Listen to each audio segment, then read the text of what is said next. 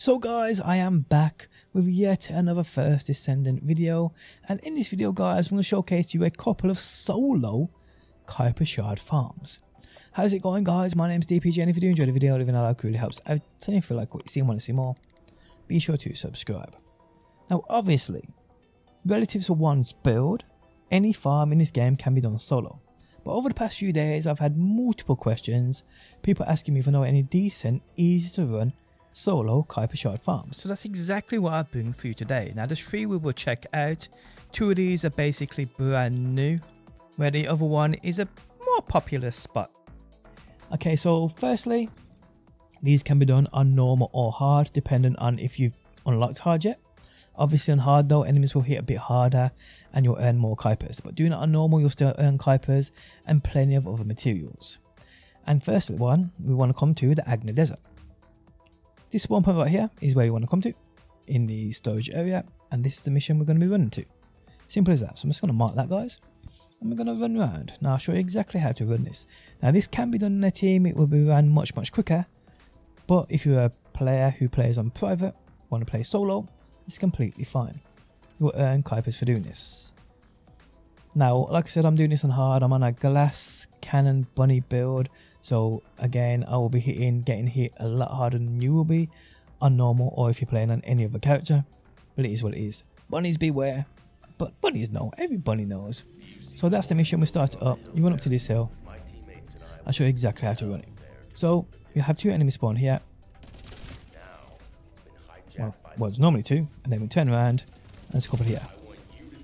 And there's a guy that's teleporting behind me. Being a pain in the ass, but that's fine because he's going down. There's another guy that will spawn behind you. Take him out too. From here guys, come this way. I'm just going to be on bunny, so I'm just going to make it, for the purposes of the video, to not keep it too long. I'm just going to take all these out. So enemies will spawn outside of here, and then inside. And you can just simply take them all out. And this point in here guys is a point we're actually going to need to be defending. So pretend you're playing, I don't know, capture the point control in there, or domination in Call of Duty. Will you piss off, you big old dirty bastard? I'm just going to stand in here guys, and we're just going to face the three ways in, that way, and that way, and take out all the enemies that do spawn. The spawning is sort of like mini waves, but it's nothing hard about it at all.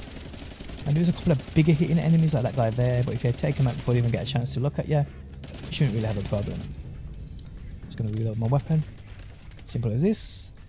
And I can run this guys in probably about 2.5 minutes, dependent. Them guys there are a pain in the ass. The fortress guards, but hey, take them out quickly, you're good. But yeah, I can run in about 2.5 minutes, all dependent guys. But yeah, it's quite easy to do, I'm not gonna lie to you. Might as well just activate my skill again. Take out these annoying bastards, you know what I'm saying? Get out of it, get out of it.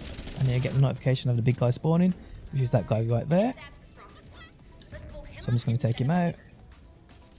And then guys, that is the end of that.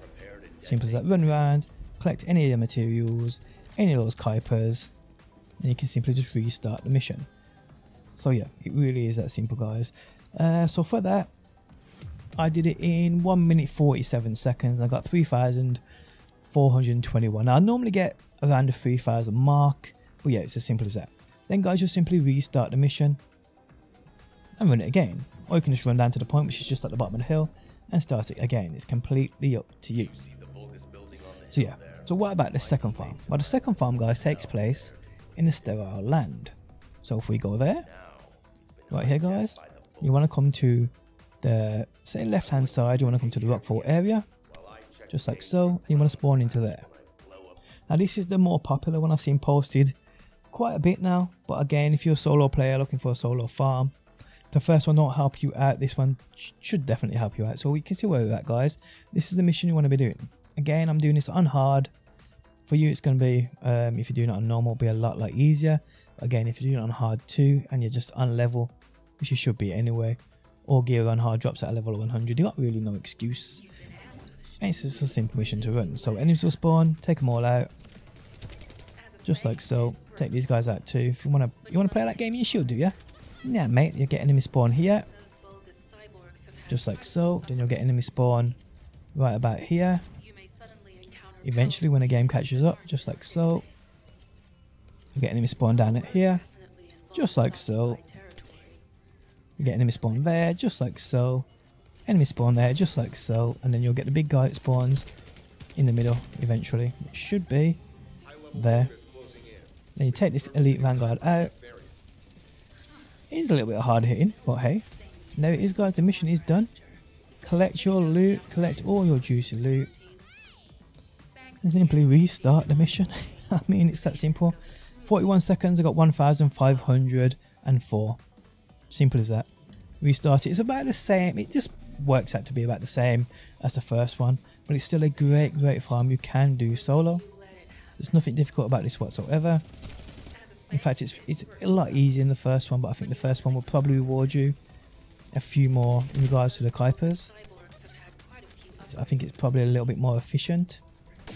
Why are you not running fast, Bunny? Why are you not running fast, Bunny? Again, once you get used to the enemy spawns as well, guys, it's so easy. It's unbelievable. It's just like a chill farm, innit? Because if you die, I mean, you get like 5 attempts. You shouldn't really be dying.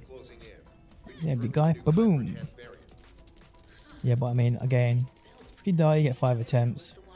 Who are you chasing? Who are you chasing? Hey, simple as that. Collect that loot. Hey, you're not a part of the mission? No, you wasn't. You're not a part of the mission. No, you wasn't either. Cool. And again, guys, you simply then, that time I actually got 2,150 seconds. So not bad. Rinse, repeat. Simple as that. Okay, guys, so the final farm for those solo players takes place on White Knight Gulch.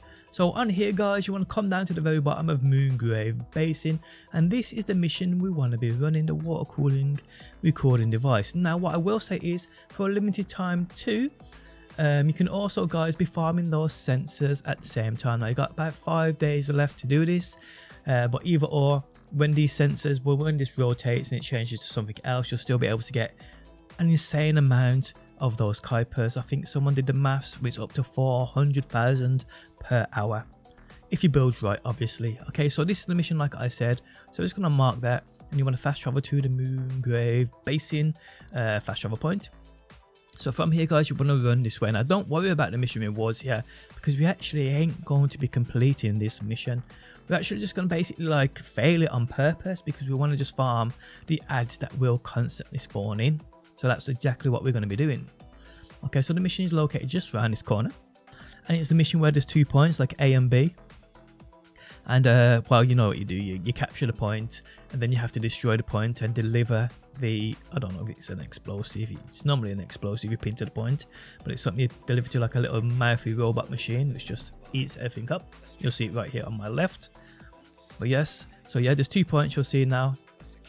There's A and B. Ignore B completely. It's normally the point where you capture the point, guys, you defend it, and then it blows up and you have to deliver the thing to this machine here.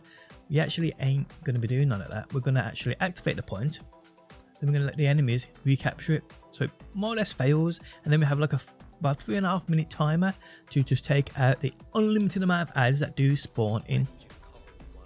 So yeah, pretty cool. So we're going to run over here, we've activated the point, we're going to run over here, we take out these enemies just like so, just take them all out. And we want to wait until the enemies run to that point over there, run to A, and take it out. That's what we're waiting for. So you can see them right there. See it says seizure aborted. That's what we want. That is the perfect time. Now, guys, we just wait for the enemies to spawn up. And now we just do what we got to do, people. Now, the enemies will spawn in lots of rotations right here. Like, literally right here. Them explosions always get me. And then we just run back around. Now, you want to stay away from A, like I said. You don't want to go back towards it or take any of the enemies out on the point, because it will start progressing that bar again, which is not what we want. We don't want to progress that bar, guys. That's something we definitely do not want to do. We're just taking out the enemies between these 2 points, and we're running backwards and forwards between them. That's literally all we are doing. Enemies will spawn right here underneath this. I think there's a rotation, you have to take these ones out for them once you respawn. But yeah, you know what you gotta do, guys. You know what you gotta do. It's quite simple. Quite simple, to be honest. They also just respawned here. Oh, shield guy. Nah, mate. And again, at the minute we're getting tons and tons of these sensors, which is always a good thing.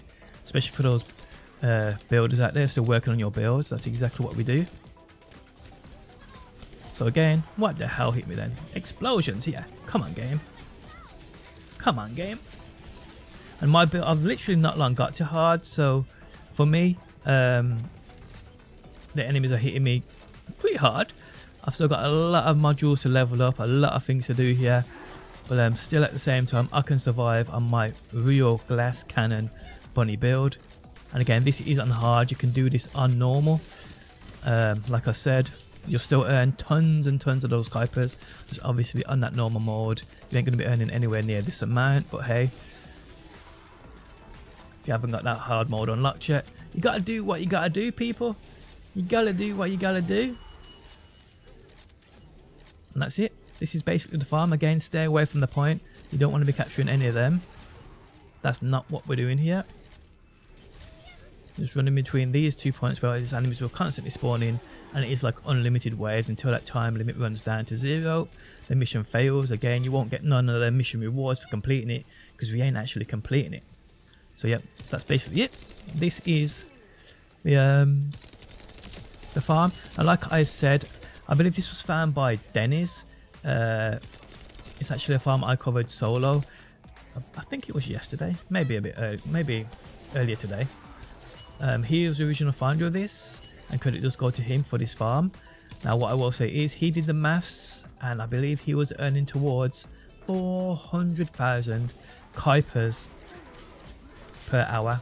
Now that isn't just from drops from this, by the way, from these enemy drops. It's from dismantling the duplicate modules you will be getting, and you'll be getting an absolute ton of these. You really will.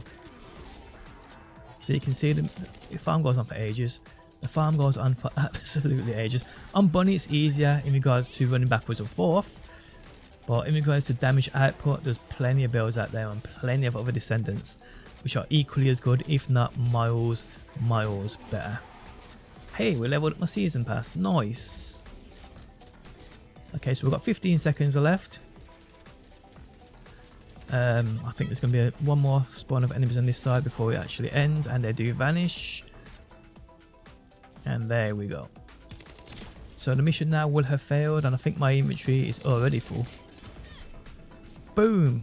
Okay, so mission is done. Loot on the floor. My inventory is full. And what did we get? So that was about 3.5 minutes. So we got 9,127. But we also at the same time got plenty of these sensors, which are obviously good. And we got tons of modules, tons of duplicates too. So yeah, dismantling all of them, you're going to get thousands also at the same time. So yeah guys, an amazing farm. Now here guys, if you don't want to run back to that the mission to restart it, you simply just hold your start button, go to previous mission results, and then simply restart the mission from down here. That is all you have to do. But yes, there we have it guys, 3 incredible solo farms for those solo players. Guys, if you enjoyed the video, leaving a like really helps out. If you like what you see and want to see more, be sure to subscribe, and hopefully guys, I will see you on that next one.